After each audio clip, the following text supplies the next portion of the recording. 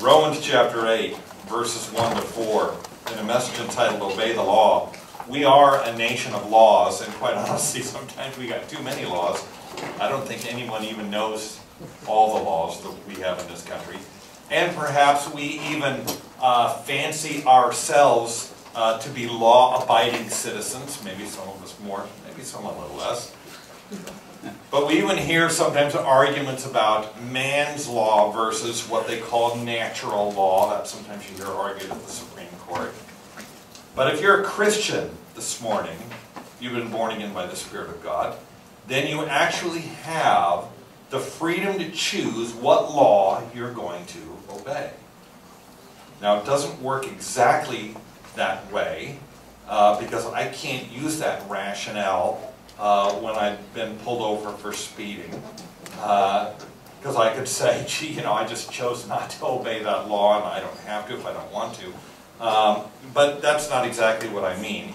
But we do have a choice about obeying laws, and our choices are going to lead us to walking with the Lord in freedom and in victory, spiritually, or walking daily in struggle and in shame. So what kind of law, or what law, are you and I going to obey? And our passage this morning in Romans chapter 8 gives us a choice as to what we want to obey. Romans chapter 8 verses 1 to 4. Let's read that. And as usual, I'm reading out of the New King James Version if my version differs from the one that you have. The Bibles that you have underneath your chairs, if you need one, go ahead and take that one. But that's New King James too. This is what it says. It says, "There is therefore now no condemnation to those who are in Christ Jesus, who do not walk according to the flesh, but according to the Spirit.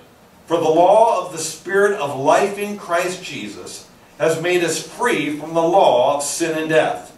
For what the law could not do, that it was weak through the flesh, God did, by sending His own Son in the likeness of sinful flesh. On account of sin, He condemned sin in the flesh, that the righteous requirement of the law might be fulfilled in us, who do not walk according to the flesh, but according to the Spirit."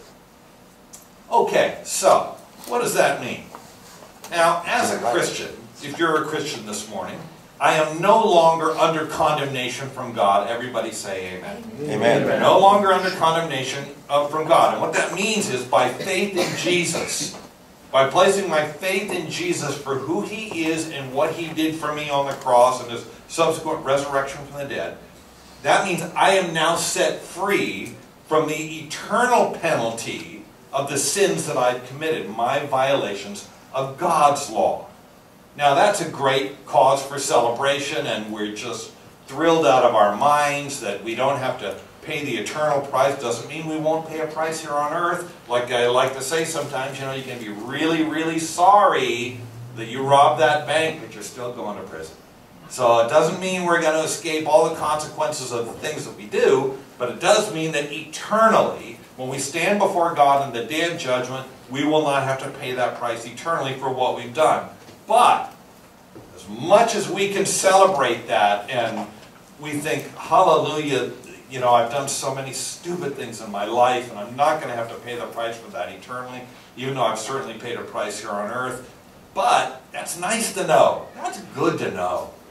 I'm glad that we've got that waiting for us on the other side, but I still have to live this life, right? I still got to get through this world. And this is not always that much fun. So how then do I live? How then do I live? Knowing that I've got that tucked away, that I'm going to heaven when I die, that Jesus promises when I place my faith and trust in Him, that I have the certainty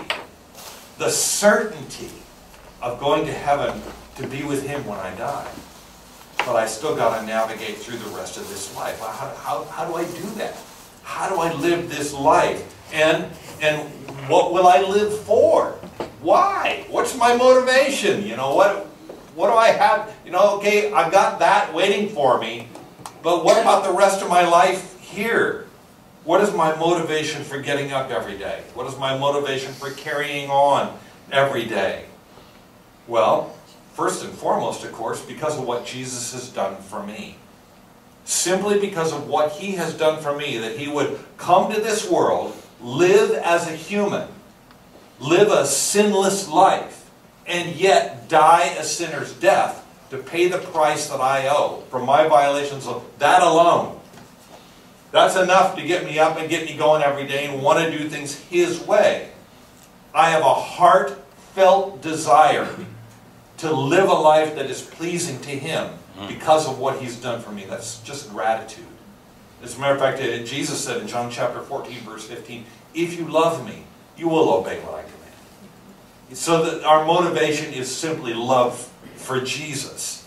And perhaps most importantly, and you've heard me talk about this, and we're going to dig into this a little bit this morning, is that he enables me to live for him. He enables me to live for him. I mean, sometimes, you know, you look at the law, just the laws, all of those 613 different commandments, and remember, Rich is going through the 10 commandments on Thursday night. You should be here listening to those messages about what the 10 commandments are and what they mean to us. We look at those laws and we think, you know, I can't do that. I've tried, I can't. I mean, it's like, you know, walking up to a baby in a stroller or a crib or whatever and saying, what's wrong with you? Get up and start running. Get up out of that stroller and run, you nut. Lord have mercy. Well, you know, how dumb is that to say to a child you got, well, but if we waited till that child grew and we assisted that child in their growth and we taught that child how to walk and then how to run, then maybe later at some point in life we could say to them, run. And they go, yeah, I can do that. See, Jesus doesn't just tell us what to do. He enables us from within by the power of his Spirit to do what he commands us to do. So now when Jesus commands us to do something, we can look at it and we can say, I can do that because he will do it in me and through me. It's not just me doing it. I know I'm rushing ahead of myself just a little bit, but it's important to know.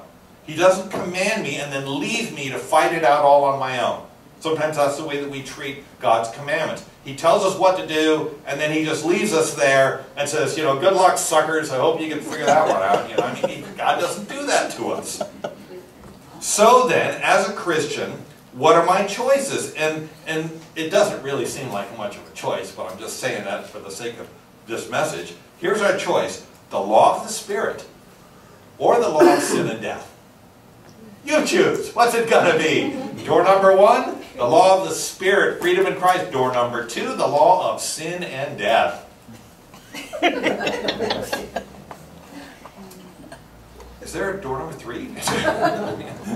Okay, let's talk about this. The law of the Spirit, verses 1 and 2. Okay, we know that there's no condemnation.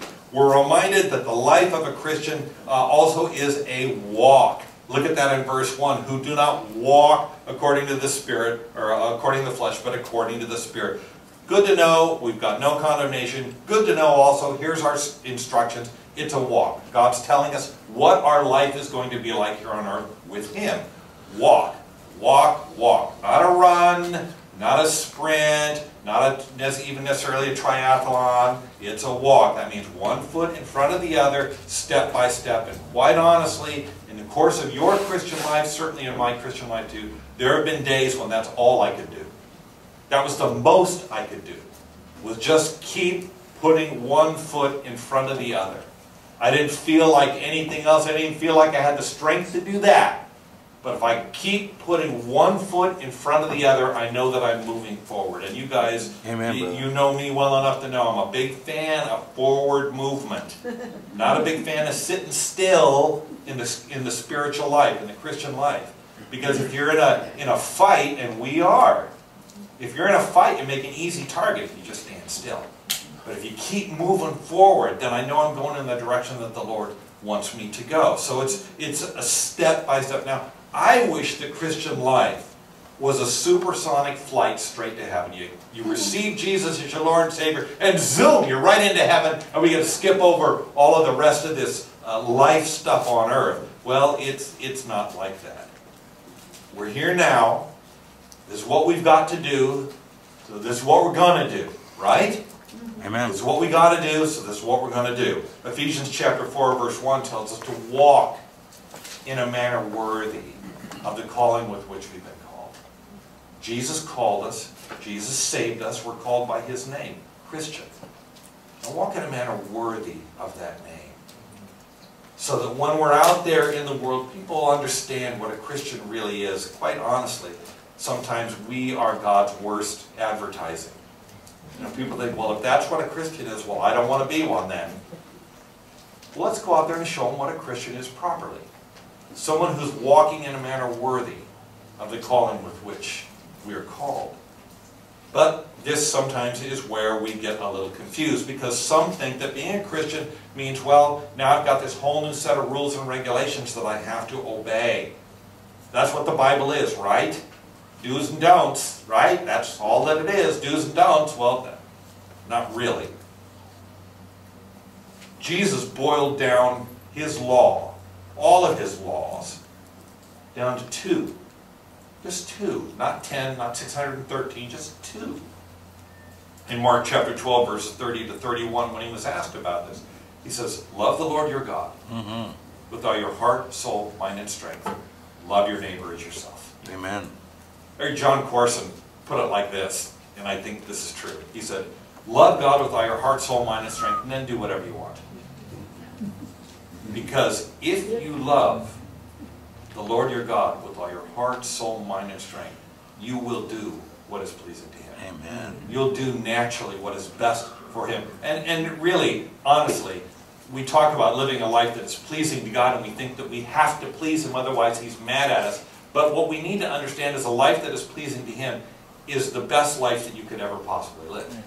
It's what is best for you. Amen. You want to be the person that God made you to be? The person that God created you to be?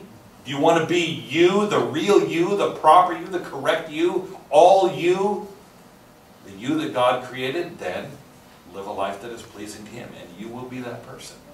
The person that God created you to be. Now, let's clarify something here. This word law. Law. Because I know what I think of when I think law. Law means I can't drive more than 65 miles an hour on the 280 freeway. Now, we can argue the morality of a law like that. That they would restrict someone as skillful as me behind the wheel. Only 65 miles an hour. So we look at the law and we think, well, it's a rule. It's a rule, right? And that's true. The word law here, that's used here in Romans chapter 8, verses 1 and 2, it means a rule, a command, or an influence. That's important. A rule, a command, or an influence. And in this case, it's the influence that the Spirit of life produces in us. Think about that. That exerts a control, which is here called a law, for a law often means anything by which we are ruled or governed. So what is the governing influence of your life? What governs your life? When you go out in the great big bad world that's out there, and you do the things that you do, and you think the things that you think, and you go to work, and you go to school, or you're looking for a job, or you're in a relationship with someone, or you're not in a relationship with someone, what is the governing influence of your life? Well, here in Romans chapter 8, verses 1 and 2, it's the law of the Spirit of life in Christ Jesus that has set me free. The law of the Spirit of life in Christ Jesus. That's what is to be our controlling influence. So then, what is the governing influence of your life? Now, it might be your desires. That's the governing influence of your life. It could be your goals, your aspirations, your plan. Well, the governing influence of my life is I'm going to follow my heart. I'm going to follow my heart. I'm going to be true to myself. And, you know, and I hear all of those things and I think, what does that even mean? Follow my heart. If I followed my heart, I'd be dead now. Honestly. I mean, if it just do it, you know, Nike, if I just did it, I would have just been dead. I never would have been standing where I am right now. Just follow my heart, just be true to myself. If I'm true to myself, that makes me a liar. I mean, I don't even know what that means. What is the governing influence of your life? What governs your life? What governs your actions and your reactions and your ideas and your dreams and your aspirations and your goals? What governs those things? Because I can stand here right now and I can say, well, gee, you know, I would love more than anything else in my life to be an astronaut. I just want to be an astronaut so much. But honestly, what is the probability of me ever becoming an astronaut? It's right around 0 or less. So if that's the governing aspiration or law of my life to be an astronaut, you know, maybe I'm just kind of aiming in the wrong place in the wrong way. What's my goal? What's my aspiration? Now, I can only tell you this. I can only tell you what God's Word says. Because I know one thing that God's Word said, and we're going to get to it here soon, is that God's goal in your life is to mold you and shape you into the image of Christ. That's what He's doing. He's expressed that as we're going to get to it here in Romans chapter 8. God is going to mold you and shape you into the image of His Son. What all does that mean? He's going to change your character. He's going to change your mind. He's going to transform you and me.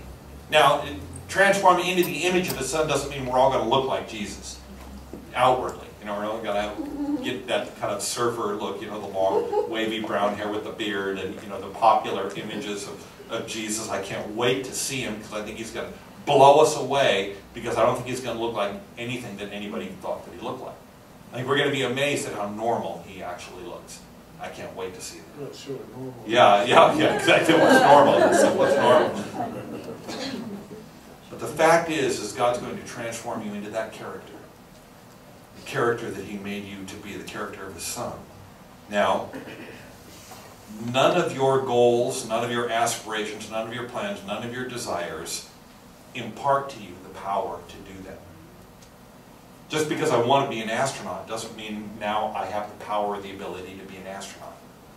But if I say I want to be the person that God made me to be, now there's something that God will empower and God will enable. Because He is not going to empower or enable anything that He doesn't plan for your life. So you want to be an astronaut all you want. But if that's not God's will or God's plan for your life, you're not going to have the power to do that. On the other hand, if that is what God wants to do in your life, then there's not much you can do to stop it. And I recommend don't even try. I spent a lot of years hearing in the back of my mind the call to the ministry. And I dug my heels in so hard, and I resisted it. So I think, honestly, I wasted a lot of years that I could have been pastoring. And I just wasted those years because I just dug my heels in. I just didn't want to do what God wanted me to do. Because He was asking me to do something that I didn't want to do it. I didn't want to do it. Lord, don't make me pastor. And you know what? After a while, when I finally gave up and said, okay, Lord, you know, I'll do what you want me to do. You know what happened after that? There was nothing else in life that I wanted to do. I was willing to drop anything and everything because all of a sudden now, when I gave up the struggle, now I wanted to do what God wanted me to do and what He was calling me to do. I dug my heels in for all of those years for no reason at all. When in fact I could have been doing what the Lord, you know, I don't look back on regret. It's just what the Lord did in my life and it's how I struggled against it. But the fact remains is when we give up the fight, and when we do what the Lord wants us to do, man, everything gets so much easier. Hallelujah. Now this world, that is a hallelujah, this world that we live in, it's full of books and videos and programs and websites that will tell you how to achieve your wildest dreams, how to make money and be successful and be taller, thinner, younger, and richer. And you know, you can find something that will tell you all of that. But none of that is going to fill you with the power to walk with Jesus. And that's what we want to do. We just want to walk with Jesus. Be the people that he wants us to be. Show the world what it means to be a Christian. So, how should I see this law? Okay, let me give you a couple of sub-things to think about. What this law can do for you. The law of the Spirit. The law of the Spirit of life in Christ Jesus that has set me free. Well, that's the first thing that it can do for me. What this law can do for me is it can set me free. It can set me free. Now, I just told you about digging in your heels and resisting the Lord. It's the same thing with walking in obedience to God. When we're walking in disobedience to God, everything is just really laborious. I love that word too, because it sounds like what it is, laborious. In James chapter 1, verse 25, God's word says, "But he who looks into the perfect law of liberty," that's another name for what we're talking about, the perfect law of liberty. That sounds good. Liberty and justice for all. But he who looks into the perfect law of liberty and continues in it and is not a forgetful hearer, but a doer of the work, this one will be blessed in what he does. It's like when we align ourselves with God's word and doing what God wants us to do, everything just gets a little easier. Now, I'm not saying that everything gets easy. I'm saying things get easier. And there's less conflict in my life, because the first person I come in conflict with when I sin is the Lord himself, and I don't want to be in conflict with him. The law of liberty, it means that I am free now. I am free to live the life that God wants me to live. And that's where the greatest freedom is. One of my favorite passages from Psalm 119, verse 32, and I'm quoting the New International Version, which gets it the best. Psalm 119, verse 32, "I run in the path of your commands, for you have set my heart free." Amen. Doesn't that sound great? I run in the path of your commands. You almost get this visual image of, you know, running through the field of daisies, and it's a bright sunny day, and the birds are chirping, and life is beautiful, the sky is blue, and you think, I'm running in the path of the Lord's commands, because he set my heart free. And the greatest freedom of all is always going to be doing what God tells you to do. Always. You dig in your heels, you do what you want to do, not what God wants you to do, boy, it's just nothing but trouble every time. God will empower you to obey when your desire is to obey. If you want to do what God wants you to do, he's going to give you the power, he's going to give you the strength to be able to do it. That walk with him, empowered by him, doing what he wants you to do, that will in turn transform your entire life. Your life will be transformed. 2 Corinthians 5:17 says we're going to be a new creation in Christ. Old things passed away, all things have become new. I love the sound of that. Romans chapter 12, verse 2, the latter part, or the beginning of verse 2, that we will be transformed by the renewing of our minds. And I can tell you, as I get older, my mind needs more and more renewing every single day. As a matter of fact, quite honestly, I think I've told you this before, what I would love to be able to have is a good brainwashing. I would love to be able to flush the handle and get rid of some of the stuff that I've stored up in there over the years. I want to press disk defrag. And I would like to clear out those sectors that are no longer any good. And there's a lot of sectors that aren't any good anymore in here. I'd love to be able to do that. And God's Word promises that a life of obedience in Him, with a heart and a mind that's drenched, marinated in God's Word, is going to be a mind that is transformed, a mind that is renewed. And I need my mind renewed. Jesus told His disciples, don't leave this town. This was right before He ascended back into heaven after His resurrection. He said, don't leave town until the power of the Holy Spirit comes upon you. That was in Luke chapter 24, verse 49. The fact is you and I cannot do what He wants us to do apart from His power. That's what the law can do for you. Okay, what this law of the Spirit of truth, of the Spirit of Jesus, this freedom that we're talking about, what can this law not do for you? What can't it do for you? Okay, well, it can't force you to obey.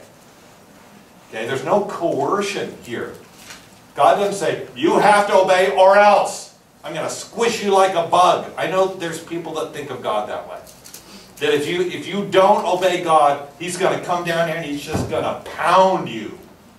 And quite honestly, I think if that's the way that you think of God, you certainly have got a misconception of God, but perhaps you might want to look a little bit into your childhood and see the relationship that you had with your earthly father. Because you'll find the roots of that there. I know I've mentioned this to you before, and I talked with a client of mine about this, and she was having a struggle, and then saying, oh, you know, God's just, He's not going to forgive me, God's just going to, He's going to take me out to the woodshed, you know. And I said, no, I said, your Heavenly Father loves you. He loves you. No, He's going to beat me, He's done with me. And I said, no, your Heavenly Father loves you. And that's when the light bulb came on in my head. And I asked her, hey, what was your relationship like with your dad? She said, oh, he was an alcoholic, he used to beat Mom and beat us kids and everything. And I thought, there it is. Because I used the word father, and that's what clicked in her head. Because your Heavenly Father is not like your earthly father. Your Heavenly Father doesn't behave like your earthly father. Maybe your earthly father deserted you. Maybe he beat you. Maybe he yelled at you or screamed at you or shamed you. Or maybe he did all of those. Your Heavenly Father doesn't do that. Earthly Father might have done that, not your Heavenly Father. So this law is not going to force you to obey. Again, John chapter 14, verse 15, Jesus said, if you love me, you'll obey what I command. So He doesn't put any coercion on there. He doesn't say, if you don't do what I command, I'm going to beat the living daylights out of you. He doesn't say that. He said, just love me. And if you love me, you'll do what I command. Simple, isn't it? Doesn't make it easy, but it is simple.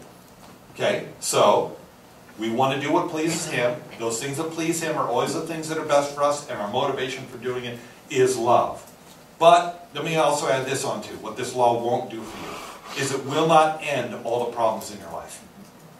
You know, walking with Jesus in this freedom, this great freedom that we're talking about, this power of God's Holy Spirit, it doesn't mean that you're not ever going to have difficulties in your life because you do. Is there anybody here that ever has difficulty in their life? Okay, a couple of us do. All right.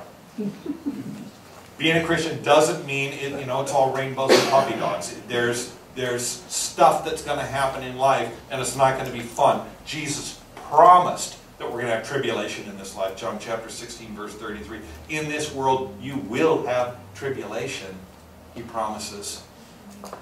But He also promised victory over it and through it. But be of good cheer. He says, I have overcome the world.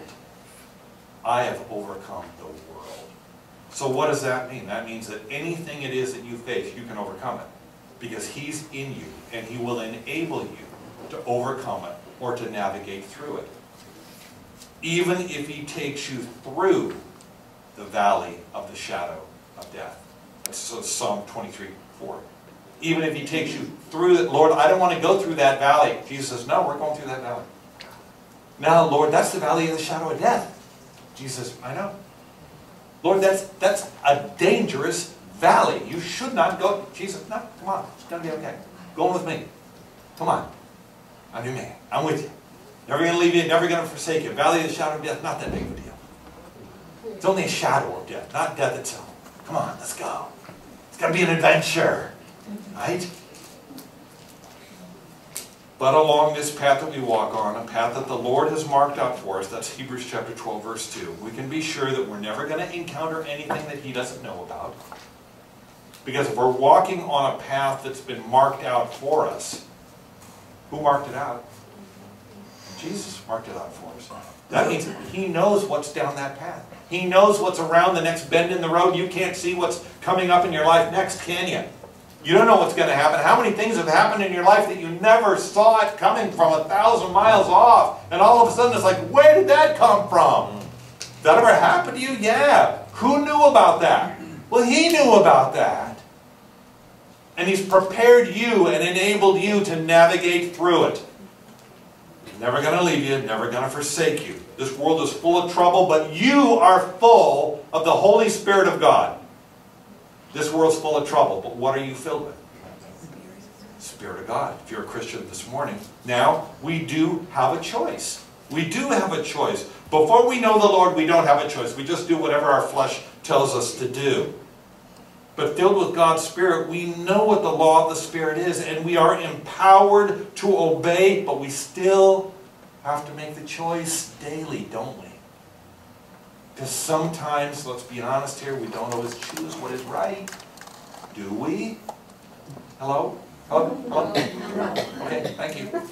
The response back is good. Look, we sang a couple of semi-Pentecostal songs this morning. The response is good. God doesn't force us to love Him. And He doesn't force us to obey Him. So what is the alternative to this law of the Spirit? If we have a choice, what's our alternative? Well, that's point number 2. It's the law of sin and death. Here's door number 2, the law of sin and death. That's verses 2 and 3. The law of the Spirit of life in Christ Jesus has set me free from the law of sin and death. For what the law could not do, then it was weak in the flesh, God did. I'm going to come back to that. Okay, verse 2 tells me I'm free from this law, the law of sin and death. I'm free from that. It can, it's not the fault of the law, because the law itself isn't a bad thing. It just can't do anything for me. Okay, so that's why it's called the law of sin and death. Again, it's not that it's a bad law. We're talking about God's laws here. So it's not a bad law. Romans chapter 7 verse 7. Romans chapter 7 verse 12 says it's not a bad law. It's just powerless. It can't help me. The law of freedom, the law of the Spirit of life in Christ, that helps me, that enables me, that empowers me. The law of sin and death does not do that. Again, the speed limit sign, it can't make me slow down. It's powerless to make my foot any lighter on the pedal. But Jesus can make my foot lighter on the pedal. The sign can't. Now I might fear the consequence of being, well, you know what we say, it's only against the law if you get caught, right? The sign can't make me slow down. I might fear the consequence of it, and that's not a bad thing to fear. That's a good fear. But it can't make my foot any lighter, but Jesus can. He hasn't much lately, but He can.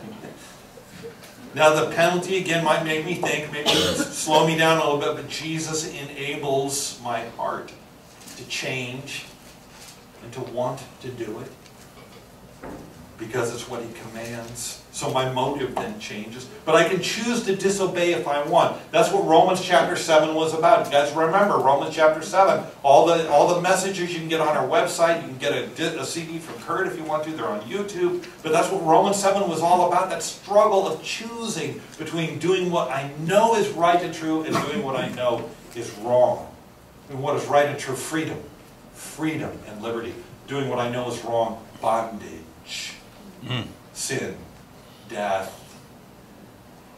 Okay, my flesh wants what it wants. If I want to follow my heart, if I just want to do it, that's my flesh. That's what my flesh wants to do. But instead I want to stop and say, okay, Lord, what do you want me to do?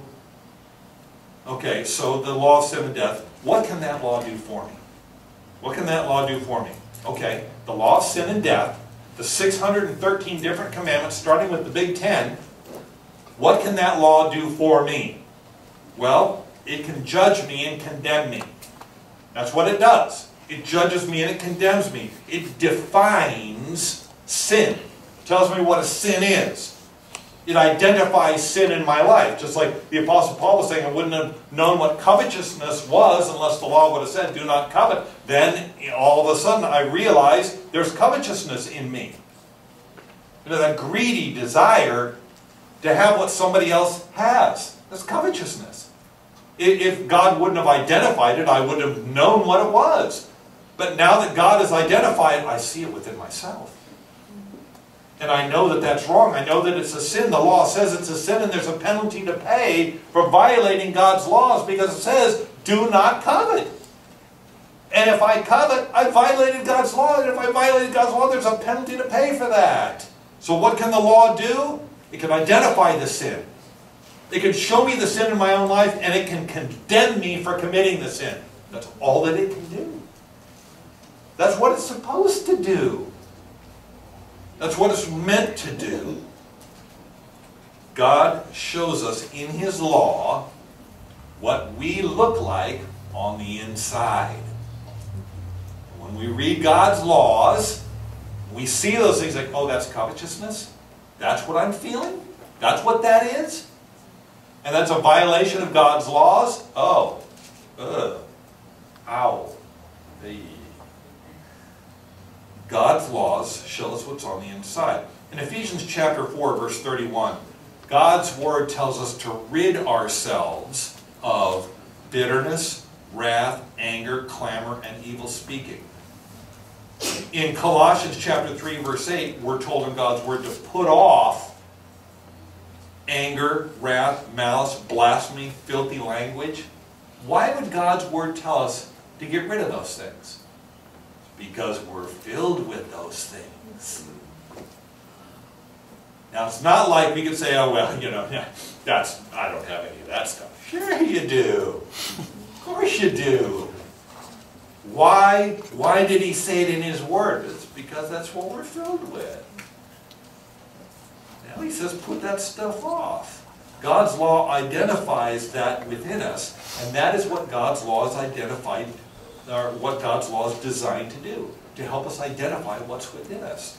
Okay, what can that law not do? This law of sin and death, what can it? It can identify sin. It can judge me. It can condemn me.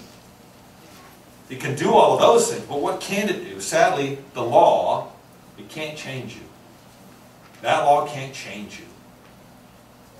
That's what we see down in the latter portion of verse 3. He says, for what the law could not do, and that it was weak through the flesh. See, the law doesn't give you any strength or any power to obey it. It just identifies, judges, and condemns. That's what it does. That's what it's designed. That's not bad. That's just what it's designed to do. The law can do all of that. It's powerless to save you. It's impersonal. So it can't show you mercy or grace. The law never says, oh, you've had a rough day. Oh, I'm sorry about that. You know what, just take the evening off from the law. It's all right. The law never does that. God does that. God shows mercy. God shows grace. But the law never does. That's where Paul ends up in Romans chapter 7, verse 24, when he says, "O wretched man that I am, who will deliver me from this body of death?" When you see, when God's law, God's word identifies what's within us, and we see what's within us, we see really what we're made of. And it's not real pretty. When we see that, you cry out, oh, I need somebody. I don't need a what. I don't need a something. I need a someone. I need a someone to save me, to deliver me. And that's what it is. And that is where things change. Things begin to change when you and I realize that we have violated God's laws, that there's a penalty to pay for that. And I need a Savior. God does this. Point number 3 is where God intervenes. And I love this. It's right in the middle of verse 3. What the law could not do, and that it was weak through the flesh, God did. I love that. 2 incredibly important words. Maybe 2 of the sweetest words that you'll ever see in Scripture. God did. God did. Why? Why did God do it? Because you can't. You never could. You weren't designed to, so God did it for you. Oh, I love the sound of that. You've heard me say many, many times that God is the creator of all things, that He has made the rules by which the world is governed, and we are subject to those rules, and He will hold everyone responsible for our violations of those rules. But didn't I just say that I'm powerless to obey the law and could never do it even if I wanted to do it? And that is absolutely correct. I could never do what God commanded me to do, but follow along with this. God makes the rules and will hold us all accountable, right? If He does not enforce His own law, what kind of God is He? Well, He would be an unjust God. What kind of judge is it that hauls up a convicted murderer in front of the judge, and the judge says, I'm in a good mood today, just forget the whole thing, go. Convicted of murder? No big deal, just forget it. What if God did that? He wouldn't be God at all, would He? And He certainly wouldn't be just.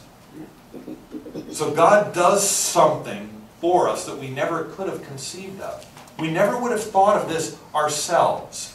We never, if you were designing a religion or making up a religion, you never would have come up with this. God manifests himself in this world as a man. Lives a complete life of obedience to his own laws. Then, in spite of his complete obedience, dies at the hands of sinful men. He voluntarily sacrifices himself to pay the price for your violations and my violations of his laws. And now, then, when we place our faith and trust in him for who he is and what he's done, we are saved. We are saved. Saved from having to pay that penalty ourselves. What that does is it maintains his righteousness. Because the penalties that are due have been paid. He doesn't leave them unpaid. They have been paid. But they've been paid by someone else. For you. For me. Because the only way to pay that for yourself is to be eternally separated from God. I don't want that. Do you want to be eternally separated from God? I don't.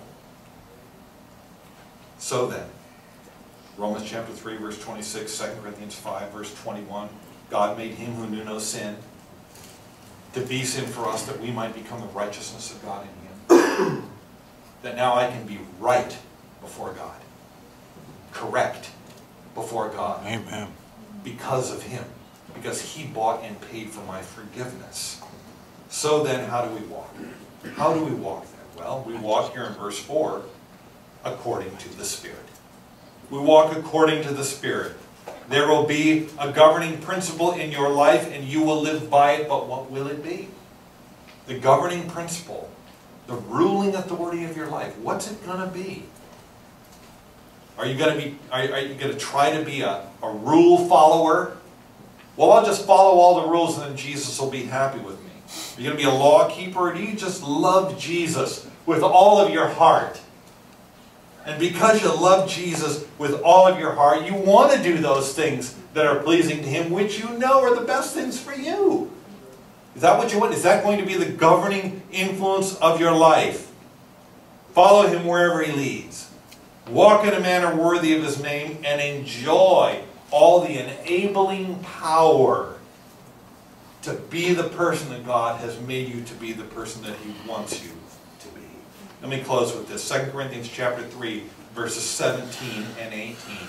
Now the Lord is the Spirit, and where the Spirit of the Lord is, there is freedom. Amen. And we, who with unveiled faces all reflect the Lord's glory, are being transformed into his likeness with ever-increasing glory, which comes from the Lord, who is the Spirit.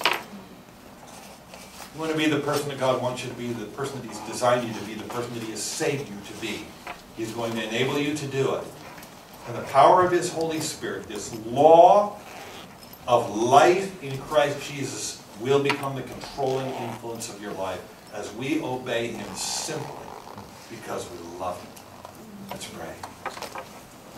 Lord Jesus, we do love you. Although, Lord, I know that we love you imperfectly.